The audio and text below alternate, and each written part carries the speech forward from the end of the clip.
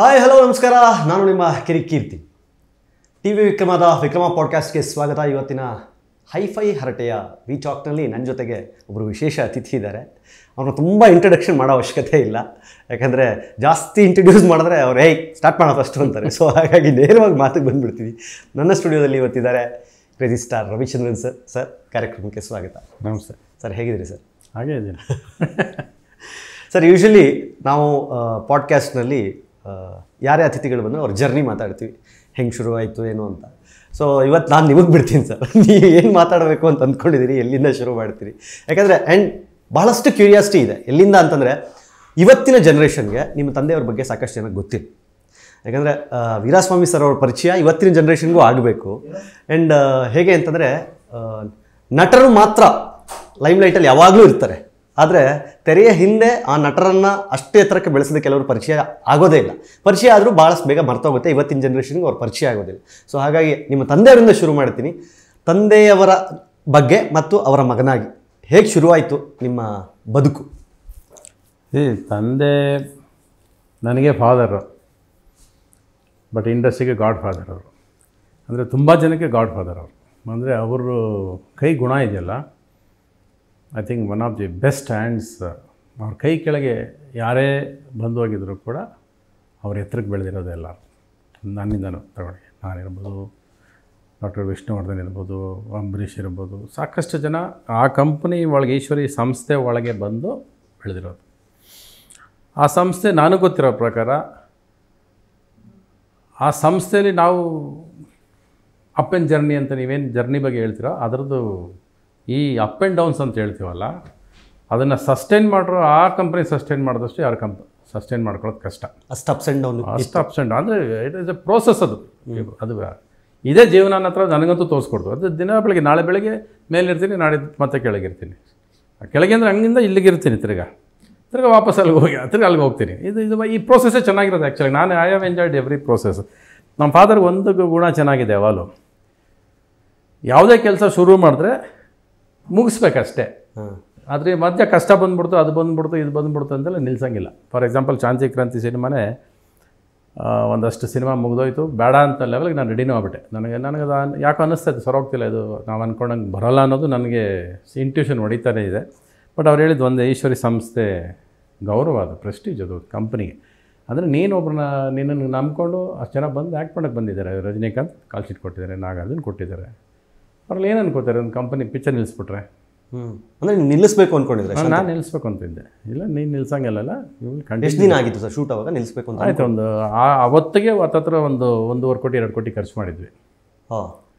ಅವಾಗ ನಿಲ್ಲಿಸ್ಬೇಕು ಅಂತ ನಾನು ನಂದು ಯಾವಾಗಲೂ ಸ್ವಲ್ಪ ಬ್ಲಂಟ್ ಡಿಸಿಷನ್ಸ್. ನಂದು ಯಾವಾಗಲೂ ನನ್ನ ಜೀವನ ಪೂರ್ತಿ ಇಂಟ್ಯೂಷನ್ಸ್ ಮೇಲೆ ಹೊರಟಿರೋದು. ನಾನು ಸಡನ್ನಾಗಿ ಇವತ್ತು ಹಿಂಗೆ ಮಾಡಬೇಕು ಅನ್ನಿಸಾಗ ನುಗ್ಗಿದ್ದೀನಿ ನಾನು ಅಷ್ಟೇ. ಆದರೆ ಹಿಂದೆ ಮುಂದೆ ಅದೇನಾಗ್ಬೋದು ಅನ್ನೋದು ನಾನು ಯಾವತ್ತೂ ಯೋಚನೆ ಮಾಡಲಿಲ್ಲ. ಅದು ನನಗೇನೋ ಒಂದು ಇಂಟ್ಯೂಷನ್ ಬಂದಿಲ್ಲ, ಯಾಕೆ ಮಾಡಬಾರ್ದು ಅನ್ನೋದು ನಂದು ಆಟ. ಸೊ ನನಗೆ ಅದು ಆಗಲ್ಲ ಅನ್ನೋದು ಗೊತ್ತಾಗ ಸ್ಟಾರ್ಟ್ ಆಗ್ಬಿಡ್ತು ನನಗೆ. ಬಟ್ ಅವ್ರು ಒಂದೇ ಮಾತು ಹೇಳ್ತಾರೆ, ಪ್ರೆಸ್ಟೀಜ್ ಅಲ್ವೇನಪ್ಪ, ಗೌರವ ಅಲ್ವಾ ಕಂಪನಿದು, ನೀನು ನಂಬ್ಕೊಂಡು ಬಂದವ್ರು ಆ್ಯಕ್ಟ್ ಮಾಡೋಕ್ಕೆ. ಎಲ್ಲಿಂದ ಬಂದೆ? ಫಸ್ಟ್ ಟೈಮ್ ಒಂದು 4 ಲ್ಯಾಂಗ್ವೇಜ್ ಸಿನಿಮಾ ಮಾಡ್ತಾಯಿದ್ದೀವಿ, ನಿಲ್ಲಿಸ್ಬಿಟ್ಟಿವಿ ಅಂದರೆ ಅದು ಕೂಡ ಜೀವನ ಪೂರ್ತಿ ಅದೊಂದು ಬ್ಲ್ಯಾಕ್ ಮಾರ್ಕ್ ನಿನ್ನ ಲೈಫಲ್ಲಿ ಅಂತೇಳಿ. So as it is okay, cinema ಆಯಿತು, ಮುಗಿಸಿದ್ವಿ. ಅದೊಂದು ಸಿನಿಮಾ, ಅದು ಪದೇ ತುಂಬ ಸರಿ ಹೇಳಿದ್ದೀನಿ, ಬಟ್ ಏನು ಮಾಡೋಕ್ಕಲ್ಲ. ನೀವು ಮತ್ತೆ ಜರ್ನಿ ಅಂದರೆ ಅವೆಲ್ಲ ಬಂದೇ ಬರುತ್ತೆ. ಅದು it took me 15 years to clear my dues of that film. 15 ವರ್ಷ ಕಷ್ಟಪಟ್ಟಿದ್ದೀನಿ ಆ ಸಿನಿಮಾನ ಡ್ಯೂಸ್ನ ಕ್ಲಿಯರ್ ಆಗೋಕ್ಕೆ. It took 15 years. But okay, but ಆ 15 yearsಲ್ಲಿ ನಾವು ಕಲ್ತಿದ್ದೆ ತುಂಬ ಇಂಪಾರ್ಟೆಂಟ್, ಸೋತಿದ್ದಲ್ಲ ಇಂಪಾರ್ಟೆಂಟ್. ಜನ ಯೂಶಲಾಗಿ ಎಲ್ಲ ಕಡೆ ನನಗೆ ನಾವು ಕೂಡ ಎಲ್ಲರ ಜೊತೆ ಸೇರ್ಕೊಂಡು ನಾವು ಒಪ್ಕೊಂಡ್ಬಿಡ್ತೀವಿ, ಯಾವುದು ಸೋತ್ವಿ, ಪಿಕ್ಚರ್ ಸೋಲ್ತು, ಅದು ಸೋಲ್ತು. ಏನು ನಾನು ಸೋಲ್ ಅಂದರೆ ನನಗೆ ಇನ್ನೂ ಅರ್ಥನೇ ಆಗಿಲ್ಲ. Does my packet bother you ಅಂತ ನಾನು ಕೇಳೋದು. ಎಕ್ಸಾಕ್ಟ್ಲಿ. ನನ್ನ ಪಾಕೆಟ್ ಖಾಲಿ ಆಗೋದು, ಫುಲ್ ಆಗೋದು, ಅದು ನಾವು ಸಂಬಂಧ ಪಡೆದಿರೋದು. You are always calculating winning and losing by in form of money all the time, not in form of learning ಅಂತ. ಸೊ ನನಗೆ ಅದು ಸಿನಿಮಾ ವೈಸ್ ನೀವು ಸೋತಿರ್ಬೋದು ಅಂತ ಅನಿಸಿರ್ಬೋದು ನಿಮಗೆ, ಬಟ್ ನಾನು ಡೈರೆಕ್ಟ್ರಾಗಿ ಯಾವತ್ತೂ ಸೋತಿಲ್ಲ, ನಟನಾಗಿ ಯಾವತ್ತೂ ಸೋತಿಲ್ಲ. ಅದರಿಂದ ನಾನು ಕಲ್ತಿರೋ ಪಾಠಗಳಿದೆಯಲ್ಲ, ನನಗೆ ಏನೇನೆಲ್ಲ ಕಲಿಸ್ಕೊಟ್ಟಿದೆ ಅನ್ನೋದಿದೆಯಲ್ಲ, ಅದ್ಭುತ. ಅದು ಯಾವುದೇ ಕಾರಣ ನಾನು ಸ್ಕೂಲಲ್ಲಿ ಓದಲೇ ಇಲ್ಲ ನಾನು, ಬಟ್ ಈ ಜೀವನ ಹೇಳ್ಕೊಟ್ಟ ಪಾಠ ಇದೆಯಲ್ಲ, ನಾನು ನೋಡಿರೋ ವ್ಯಕ್ತಿಗಳು ಹೇಳ್ಕೊಟ್ಟಿರೋ ಪಾಠ, ನಾನು ಕಲ್ತಿರೋ ಪಾಠ, ಅದು ಅದನ್ನು ಯಾವ ಕಾರಣಕ್ಕೂ ನಿಮಗೆ ಯಾವನಿಗೂ ಸಿಗೋಲ್ಲ. ಆ ಥರ ನನಗೆ ಹೇಳ್ಕೊಟ್ಟಿದ್ದೆ ಪಾಠ. ಅದು ನನ್ನ ಫೈಟ್ ಮಾಡೋದಕ್ಕೆ ಹೇಳ್ಕೊಟ್ಬಿಡ್ತು ಜೀವನ. ಯುದ್ಧ ಅಷ್ಟೇ. ನಾಳೆ ಬೆಳಗ್ಗೆ ನಾನು ಹೆಂಡ್ತಿ ಇದ್ದಾರೆ, ಮಕ್ಕಳಿದ್ದಾರೆ, ಮನೆ ಬ್ಯಾಂಕ್ನವ್ರು ಬರ್ತಾರೆ, ಮನೆ ತೊಗೊಂಡೋಗ್ಬೇಕು ಅಂತಾರೆ. ಹೆಂಗೆ ತೊಗೊಂಡೋಗ್ತೀರಾ, ಏನಕ್ಕೆ ತೊಗೊಂಡೋಗ್ತೀರಾ? ಇಲ್ಲ ಟೈಮ್ ಕೊಡಿ, ಅಷ್ಟೇ ತಾನೇ ಕೊಡ್ತೀನಿ. ಸೊ ಅದನ್ನು ಹೆಂಗೆ ಕೊಡ್ಕೊಂಬರೋದು? ಸರಿ ನೀವು ಬೇನಾಮಿ ತೊಗೊಂಬಿಡಿ, ಅದು ಬೇನಾಮಿ ಅಂತೀನಿ, ಪಾಪರ್ ಚೀಟಿ ತೊಗೊಂಬಿಡಿ ಅಂತಾರೆ. ನಾನು ಅದೆಲ್ಲ ಮಾಡೋದಿಲ್ಲ, ನಿಮಗೆ ದುಡ್ಡು ಕೊಡ್ತೀನಿ, ಟೈಮ್ ಕೊಡಿ ಅಷ್ಟೇ. ಸೊ ಆ ಥರ ತೀರ್ಸ್ಕೊಂಬಂದಿನಿ. ಸೊ ಟೈಮ್ ಕೊಡಿ ಅಂತಂದು ನಾನು ಒಂದೇ ಜೀವನದಲ್ಲಿ ನೋಡ್ಕೊಂಡಿದ್ದೇನೆಂದರೆ, you fall in to problems all your life any time, but I don't carry the problem on my head. I only go for the solution immediate. What is that? You have to immediately escape out of this. ಆ solution ಹುಡುಕೋದ್ರಲ್ಲಿ I am two clever A person. I know how to handle the situations. ನನಗೆ 10 ಲಕ್ಷ ರೂಪಾಯಿ ಕೊಟ್ಟರೆ ನಾಳೆ ನಿನ್ನ ಹತ್ರ ದುಡ್ಡಿಲ್ಲ, ಬರೀ 10 ಲಕ್ಷ ರೂಪಾಯಿ ಇದೆ ಅಂದರೆ 10 ಲಕ್ಷ ರೂಪಾಯಿ ಸಿನಿಮಾ ಮಾಡೋದು ಹೆಂಗೆ ಅಂತಲೇ ಯೋಚನೆ ಮಾಡೋದು ನಾನು. ಹೌದಲ್ಲ? ಹೌದು. 10 ಲಕ್ಷ ರೂಪಾಯಿ ನಾಳೆ 1 ಲಕ್ಷ ಸರ್, ಇದು 1 ಲಕ್ಷ, ನಾನು ಒಂದೇ ಶಾಡಲ್ಲಿ ಒಂದು ಸಿನಿಮಾ ತೆಗೀನಿ, ಯಾಕಾಗಲ್ಲ? ಸೊ 1 ಲಕ್ಷ ಸಿನಿಮಾ ಮಾಡೋಣ, ಹೆಂಗೆ ಮಾಡ್ಬೋದು? ಸೊ ಹಿಂಗೆ ಯೋಚನೆ ಮಾಡ್ಕೊಂಡು ಬಂದಿರೋದು. ನಾನು ಫಸ್ಟ್ ಫಾರ್ಮುಲಾ ಪ್ರೇಮ್ಲೋಕ ಅಂತ ಸಿನಿಮಾನ ನಾನು ಮಾಡಿದಾಗ, ಯೂಶಲಾಗಿ ಜನರಲಾಗಿ ಇವರು ಎಲ್ಲ ರೀಮೇಕ್ ಅಂತ ಹಚ್ತಾರೆ. ಇರಲಿ, ನನಗೇನು ಅದ್ರ ಬಗ್ಗೆ ಯಾವತ್ತೂ ಬೇಜಾರಿಲ್ಲ. ಯಾಕೆಂದರೆ ನನಗೆ ಯಾವುದೇ ಎಲ್ಲಿಂದನೇ ಒಂದು ಥಾಟು ಬಂದರೆ ನಾನು ಅದು ಅವ್ರಿಗೆ ಗೌರವ ಸಲ್ಲಿಸೋ ಅಭ್ಯಾಸ ನಂದು. ನನಗೆ ಥಾಟ್ ಅನ್ನೋದು ಗ್ರೀಸ್ 2 ಅನ್ನೋ ಸಿನಿಮಾ ಬಂದಿದ್ದು. ಸೊ ನಾನು always have that in my mind. I should respect that film. ನಾನು ಕಾಪಿ ಹೊಡೆದಿಲ್ಲ ಸಿನಿಮಾನ, ಅದನ್ನ ಇಟ್ಕೊಂಡು ಕನ್ನಡಕ್ಕೆ ತೊಗೊಂಡು ಬಂದು ಬೇರೆ ಮಾಡಿರೋದು.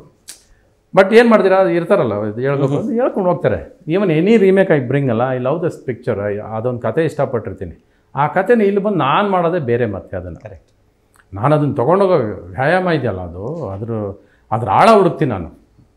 ನೀವು ಇವತ್ತರೆಗೂ even if you take my ಮಲ್ಲ ತೊಗೊಂಡ್ರೆ, ನೀವು ಮಲ್ಲ ಆದಮೇಲೆ ಮಲ್ಲಿಂದ ಇವತ್ತು Ravi ಬೋಪಣ್ಣವರೆಗೂ show me one film like Mallya in the history. Show me one film ಬೇರೆ ಭಾಷೆಯಲ್ಲಿ ತೋರಿಸಿ. ಅಂದರೆ ಒಂದು ಗಂಡ ಹೆಂಡತಿ ಲವ್ ಇರ್ಬೋದು, ಒಂದು ರೊಮ್ಯಾನ್ಸ್ ಇರ್ಬೋದು, ಒಂದು ಫ್ಯಾಮಿಲಿ ಇರ್ಬೋದು, ಅಟ್ಯಾಚ್ಮೆಂಟ್ ಆಫ್ ಸನ್ ಆ್ಯಂಡ್ ಸತ್ತೋಗಿರೋ ತಂದೆ ಇರ್ಬೋದು, ಆ ಕ್ಯಾರೆಕ್ಟರೈಸೇಷನ್ಸ್ ಆಗಲಿ, ಒಂದು ಫ್ಯಾಮಿಲಿ ಜೊತೆ ನಾನು ತೆಗಿಯೋ ಸೀನ್ಸ್ ಆಗಲಿ, ಆ ಕೆಮಿಸ್ಟ್ರಿ ಆಗಲಿ, ಆ ತೆಗಿಯೋ ವಿಧಾನ ಆಗಲಿ, ನೀವು ಎಲ್ಲೂ ನೋಡೋಕ್ಕಾಗಲ್ಲ. It's only me. ಮತ್ತೆ ನೀವು ನೋಡ್ಬೇಕಾದ್ರೆ ಮತ್ತೆ ರವಿ ಬೋಪಣ್ಣನೇ ನೋಡಬೇಕು. It's A film where you will go inside, you will just C magic happening. Relations ನಡೀತಾ ಇರುತ್ತೆ ನಿಮಗೆ. ಅಂದರೆ ಅದರಲ್ಲಿ ಫ್ಯಾಮಿಲಿ ಕತೆ ಬರ್ತಾ ಇರುತ್ತೆ, ಲವ್ ಸಬ್ಜೆಕ್ಟ್ ಬರ್ತಾ ಇರುತ್ತೆ, ಅದರ ಮೇಲೆ ಒಂದು ಸಿಸ್ಟಮ್ ಇಲ್ಲ ಪ್ರಾಬ್ಲಮ್ಸ್ ಬರ್ತಾ ಇದೆ, ನಿಮ್ಮೊಳಗಿರೋ ಗೊಂದಲ ಬರ್ತಾ ಇರುತ್ತೆ ಆಚೆ. ಅಂದರೆ ಜನಕ್ಕೆ ಯಾರಿಗೂ ಅರ್ಥ ಆಗ್ತಿರೋದು ಏನಂದರೆ, ನಾನು ಯಾವಾಗಲೂ ನೋಡೋದೇನೆಂದರೆ, ನನಗಂತೂ ಒಳಗೆ ಯಾವಾಗಲೂ ಒಬ್ಬ ಪ್ರಶ್ನೆ ಮಾಡ್ತಾನೆ ಇರ್ತಾನೆ. ನನ್ನ ನೋಡಿ ಯಾವಾಗಲೂ ನಗ್ತಾನೆ ಇರ್ತಾನೆ ಅವನು. Most of the time I laugh at my self.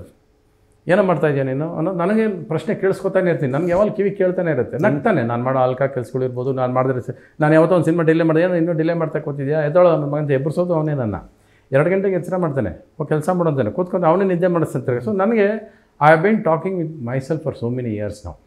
ಏಕಾಂಗಿ ಸಿನಿಮಾ ಅಂತಂದು ಜಾಸ್ತಿ ನನ್ನ ಜೊತೆ ನಾನು ಮಾತಾಡ್ಕೊಂಡೇ ಇರ್ತೀನಿ. ನಾನು ನೀವೇನೇ ಮಾತಾಡೋದು ನನ್ನ ಒಳಗೆ ಇನ್ನೊಬ್ಬ ಮಾತಾಡ್ತಾನೆ ಇದ್ದೀನಿ ಈಗಲೂ ಕೂಡ. ಸೊ ಹಿಂಗೆ ಬೆಳ್ಕೊಂಬಂದ್ಬಿಟ್ಟೆ ನಾನು. ಸೊ ಈ ಪಾತ್ರನ ನಾನು ಸಿನಿಮಾಲಿ ತಂದೆ ತರ್ತೀನಿ. ನಾನು ಒಳಗಿರೋ ಒಬ್ಬ ವ್ಯಕ್ತಿನ ಒಂದು ಪಾತ್ರವಾಗಿ ತರಬೇಕು. ಪ್ಲಸ್ ಅದರಲ್ಲಿರೋ ಒಂದು ಫಿಲಾಸಫಿಕಲ್, ಆಮೇಲೆ ನರೇಷನಲ್ಲಿ ಹೇಳೋ ಒಬ್ಬ 60ನೇ ವಯಸ್ಸಿನಲ್ಲಿ 60 ಇಯರ್ಸ್ ನನಗೆ ಲೈಫು 60 ಇಯರ್ಸ್ ಆಯಿತು. ನನ್ನ ಕೆರಿಯರ್ ಬಂದು ಹತ್ತಿರ 40 ಇಯರ್ಸ್ ಆಗೋಯ್ತು.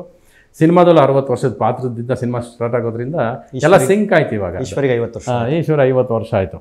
ಸೊ ಎಲ್ಲ ಸಿಂಕ್ ಆಗೋಯ್ತು ಅದು. ಅದರಿಂದ 60s ಆ್ಯಂಡ್ ಅದರ್ ಬಿಗಿನಿಂಗ್ ಅಂತ ಶುರು ಮಾಡಿದೆ ನಾನು. But when you rewind your subject ಅಲ್ಲ, ಅದು ಒಳಗಿರೋನು ರಿಮ್ಯಾಂಡಿಗೆ ತಗೋತಾನೆ. ಬರೀ ಕಥೆ ಹೇಳೋದಲ್ಲ, ನಾನು ಬಂದೆ ಒಂದು ಹುಡುಗಿ ನೋಡಿದೆ ಅಲ್ಲ, ಅದನ್ನು ಮತ್ತೆ ವಾಪಸ್ ಹೋಗಿ ನೋಡಿದಾಗ ಅದು ವ್ಯಂಗ್ಯ ಆಗುತ್ತೆ, ಅದೊಂದು ನಗು ಆಗುತ್ತೆ. ಅದು ಅವತ್ತು ನೋಡಿದ್ದ ಪರ್ಸ್ಪೆಕ್ಟಿವ್ ಬೇರೆ, ಇವತ್ತು ಅದನ್ನು ಯೋಚನೆ ಮಾಡಿದಾಗ ಅದ್ರ ಪರ್ಸ್ಪೆಕ್ಟಿವ್ ಬೇರೆ. ಅದಕ್ಕೆ ನಾನು ಹೇಳೋದು, ಪ್ರತಿಯೊಬ್ಬ ಮನುಷ್ಯನು ಅವನೇ ಹೀರೋ, ಅವನೇ ವಿಲ್ಲನ್ ಕೂಡ. ಒಬ್ಬ ವಿಲ್ಲನ್ಗೆ ನಾನು ಹೀರೋ, ಬಟ್ ಆ ವಿಲ್ಲನಿಗೆ ನಾನು ವಿಲ್ಲನ್ನು, ಅವ್ನು ಹೀರೋ, ಅವ್ನು ಹೀರೋ ಅಂದ್ಕೊಂಡಿರ್ತೀನಿ, ನಾನು ಅವ್ನು ವಿಲ್ಲನ್ನ ಕಾಣಿಸ್ತೀನಿ. So we are not at all heroes in our life. We have always been playing 2 characters. 2 ಪಾತ್ರ ಪ್ಲೇ ಮಾಡ್ತಾನೆ ಇದ್ದೀವಿ. And we are all 2 in 1 ಅಂತ. ನನ್ನ ಒಳಗೆ ಒಬ್ಬ ವ್ಯಕ್ತಿ, ನನಗಂತೂ ಕೇಳಿಸ್ತಾನಪ್ಪ, ನನಗೆ ಜನಕ್ಕೆ ಕೇಳಿಸ್ತಾನೆಲ್ಲೋ ಗೊತ್ತಿಲ್ಲ, ನನಗಂತೂ ನನ್ನ ಒಳಗೆ ಒಬ್ಬ ಮನುಷ್ಯ ನನ್ನ ದಿನಾ ಬೆಳಗ್ಗೆ ಪ್ರಶ್ನೆ ಮಾಡ್ತಾನೆ, 1000 ಪ್ರಶ್ನೆ ಕೇಳ್ತಾನೆ, ಅದಕ್ಕೆ ಉತ್ತರ ಕೊಟ್ಕೊಂಡೇ ಬದುಕ್ತಾ ಇದ್ದೀನಿ ನಾನು.